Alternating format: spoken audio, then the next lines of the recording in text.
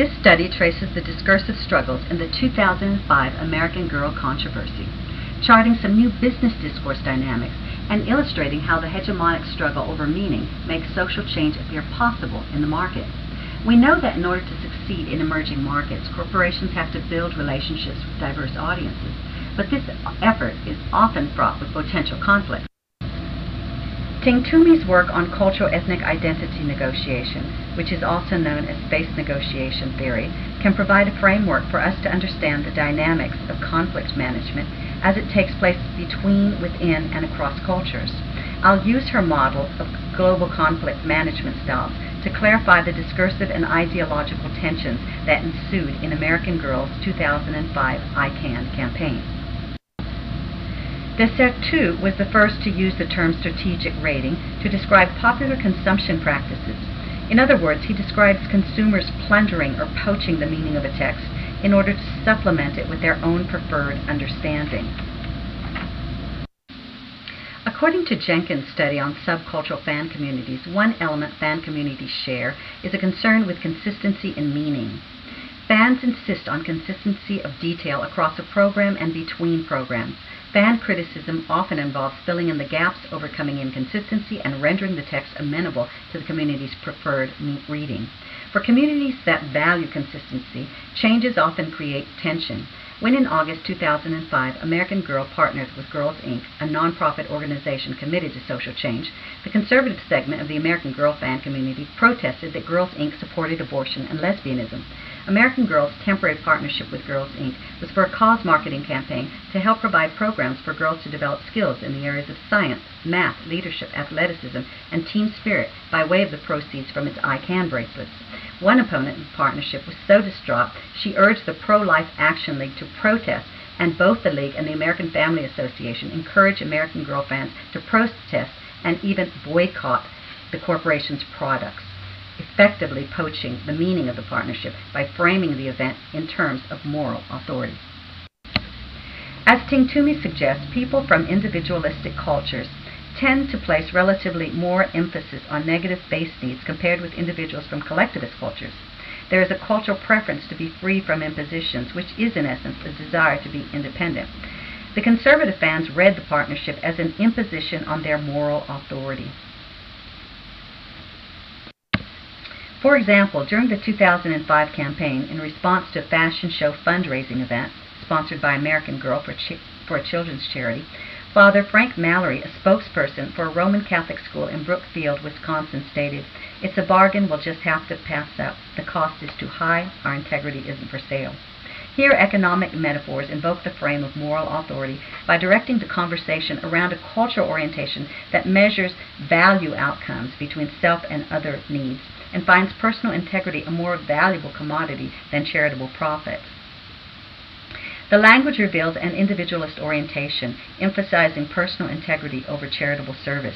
Base concerns take precedence since the charitable event imposes upon personal integrity, and religious ideology overrides the complexity of questioning a theory of personal integrity that is structured around oppositions of good and evil.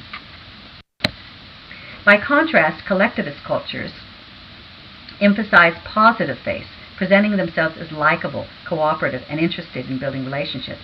Those fans who read the partnership as one in which the building of relationships was vital to sustaining the company and to securing global relationships align themselves with the cultural orientation and faith concerns of the collectivist vision. Progressive fans frame their discussion around service. One young mother interviewed by the early show national correspondent Hattie Kaufman reported, "From what I understand, the Girls Inc. organization is after-school programming and educational programming for girls who really need that, and to me the overall message is a positive one." For progressive fans, the campaign was framed in terms of its service to the community. This frame is not inconsistent with the corporation's philanthropy statement. American Girl maintains a long-standing commitment to children's charities nationwide, including support for education, literacy, environmental awareness, multicultural appreciation, and the fine arts. We've helped generate millions of dollars for programs designed to benefit children through innovative partnerships. As Ting-Toomey notes, collectivism promotes relational interdependence, in-group harmony, and in-group collaborative spirit. For progressive fans, the discourse of change was consistent with the philanthropy statement and the vision of helping to improve the lives of girls. They applied values to the partnership, the same values American Girl applies in its service to numerous charitable organizations. For progressive fans, the campaign was an exercise in positive faith, building relationships through service. American Girl's conflict management style is a result of its cultural orientation and faith concerns as well. American Girl framed its October 14, 2005 statement in terms of principle. We are profoundly disappointed that certain groups have chosen to misconstrue American Girl's purely altruistic efforts and turn them into a broader political statement on issues that we as a corporation have no position. This statement doesn't critique the pro-life position. Instead, the words purely altruistic speak out in defense of the welfare of others and frame the conversation around the integrity of a democratic American principle. Americans believe in working together to improve the quality of life. The conversation about principle, as opposed to a policy position, directs the debate toward the importance of action over words and toward a collectivist orientation and positive face work. In 2009, the controversy over the homeless doll sparked another debate about inclusion, which illustrates the most recent example of what Jenkins observed as the strategic rating of a corporatist mass-distributed text. Conservatives strategically rated the inclusion of the homeless doll. Andrea Pazer of the New York Post called the inclusion of the doll an all-out political indoctrination and political preaching, once again invoking the frame of policy as opposed to principle. In both the 2005 and 2009 cases, conservative fans attacked American Girl for what it read as a discursive change. Conservative fans expected the corporation to correct what they read or experienced as a faith-threatening act.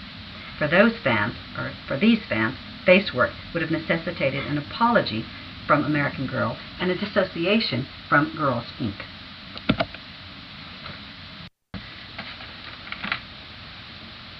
However, with their statement, American Girl chose to work with what Ting-Toomey labels mutual faith concerns, the recognition of self and other needs.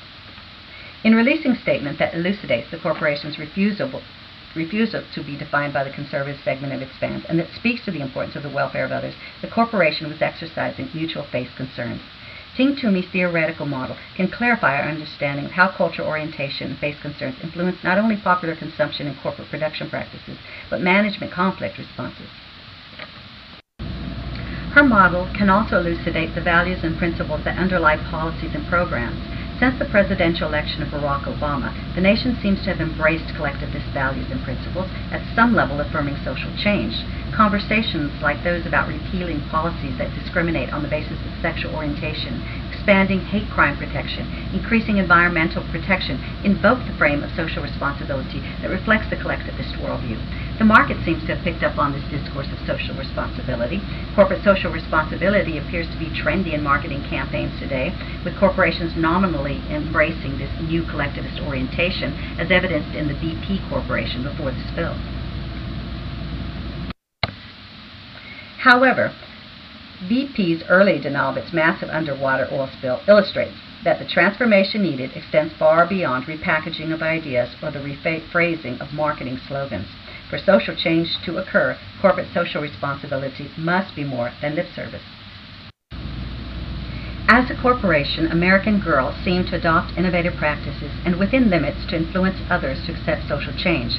The corporation's concern with the inclusion of cultures that traditionally have been marginalized is a step toward becoming sensitized to the global market and social change.